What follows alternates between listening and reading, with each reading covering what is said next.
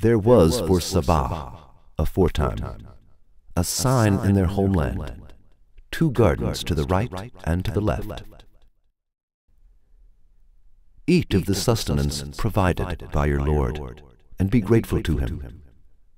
A territory fair and happy, and a Lord oft forgiving.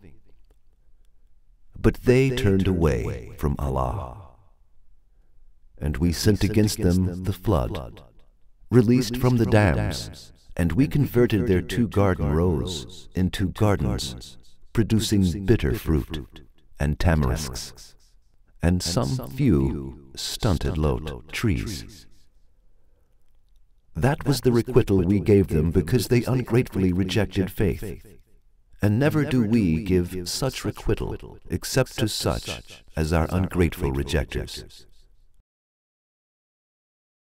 In the Quran, there is a reference to the people of Saba and the calamity of flood that befell them because of their ungratefulness. There is even a detailed explanation about the occurrence of this calamity.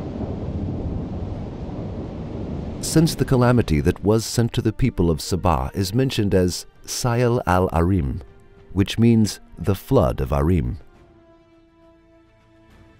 This expression of the Quran also gives clues about the way this flood occurred.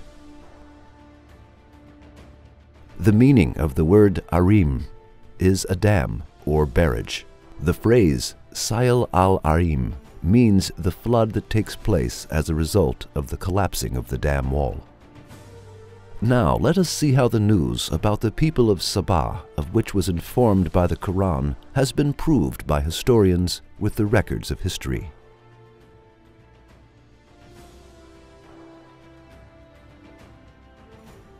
The community of Saba was one of the 4 biggest civilizations which lived in South Arabia. The historical records about the community of Saba report that this nation was a state, like Phoenicians, who were occupied with intense commerce activities. The Sabaeans are known to have been a civilized nation in history. In the inscriptions of the rulers of Saba, the words such as restore, dedicate, and construct are frequently used. The Maghrib Dam, which is one of the most important works of this people, is an important indication of the technological level this people had reached. With the Maghrib Dam, which they had constructed with very advanced technology, the Sabaean people became owners of a great irrigation capacity. The fruitful lands they thus obtained and their control over the trade routes allowed them to lead a magnificent and luxurious lifestyle. The total area that could be irrigated by the dam was 9,600 hectares, 5,300 hectares of which belonged to the southern plains, while the remaining part belonged to the northern plain. These 2 plains were referred to as Maghrib and 2 plains in the Sabaean inscriptions. Perhaps the expression in the Quran, 2 gardens to the right and to the left, points to the imposing gardens and vineyards in these 2 valleys. Thanks to this dam and its irrigation systems, the region became famous as the best irrigated and most fruitful area of Yemen.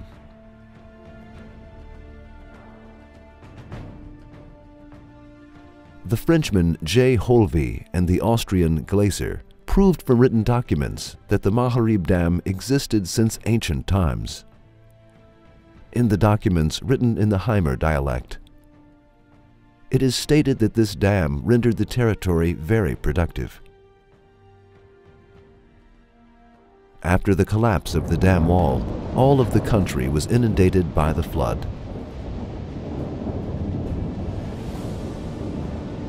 The canals that had been dug by the Sabaean people and the wall that had been constructed by building barriers between the mountains were destroyed, and the irrigation system fell apart. As a result, the territory, which was like a garden before, turned into a place where weeds grew, and there was no fruit left but the cherry-like fruit of little stumpy trees. Besides, there are inscriptions written in the Sabaean language on the pillars of Saba. The Christian archaeologist Werner Keller states the following in his book called The Holy Book Was Right. Und die Bibel hat doch recht.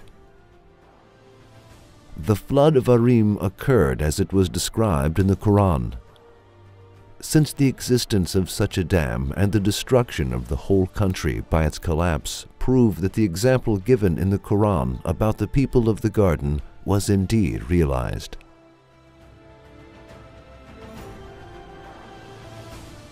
Now we want to attract attention to the following points.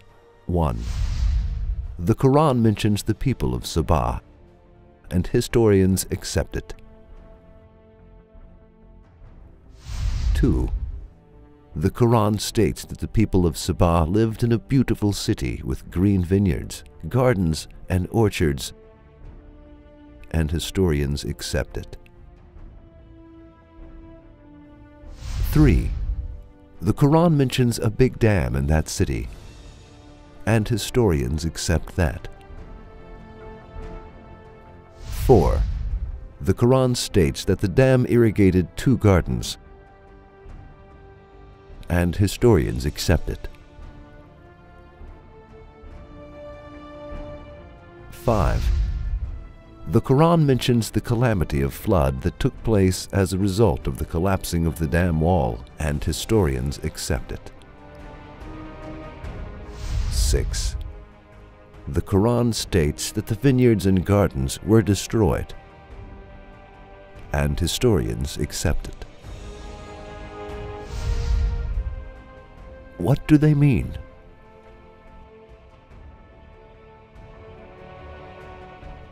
Yes, by accepting all of the news stated by the Quran, historians actually accept that the Quran is the Book of Allah. Because it is impossible for an illiterate person to discover them all on his own and inform people about them.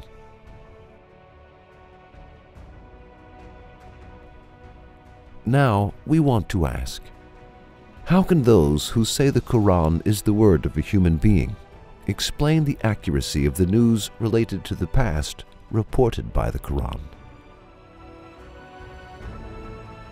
While the Quran expresses loudly like a thunder that it is the book of Allah with the news it gives about the past, how can their voice, which is like the buzz of a mosquito, silence it?